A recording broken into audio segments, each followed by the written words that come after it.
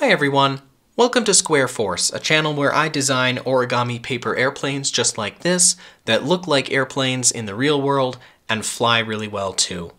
You may have seen some designs similar to this, specifically this guy over here, the F-11d, on Foldable Flight's channel. So if you are joining me from his channel, welcome, glad to have you here. The F-11d was recently a grand prize winner in his annual paper airplane contest, so you may have seen that design over there. But there are many more designs that go with the F-11 line of aircraft, so I thought I'd show you the full range of designs here, and then you in the comments can suggest which ones you want to see next in terms of a full folding tutorial. So we'll start at the earliest here, the F-11a. You can see it's a little bit bigger, a little bit longer than some of the other ones here. It was inspired by the F-117 Nighthawk, and it is a little bit more streamlined than some of these other ones. Of course, being the first of the line, it actually flies a little bit more unpredictably, maybe a little less distance than some of these other designs, but it's still pretty capable all on its own. The next one here is the F-11b. You can see in comparison to the A, it got a little bit shorter, but it still has these little wingtips with these facets here, just like that F-117 that it came from in terms of its inspiration, but just a little shorter. Then I put another technique to use here on the F-11c. This one actually has three-dimensional wingtips. You can see they're kind of faceted, and they are square little nacelles there on the end of the wingtips. That helps keep this one really stable, a really good flyer, and one of my favorite designs.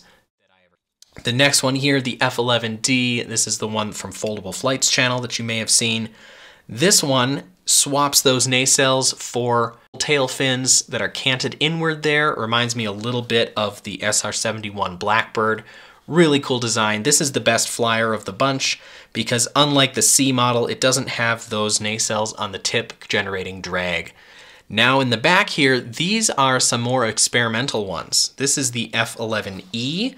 This one you can see does not have those wingtip stabilizers at all. It's pretty much flat in the back with just a little bit of up elevator here on the corners.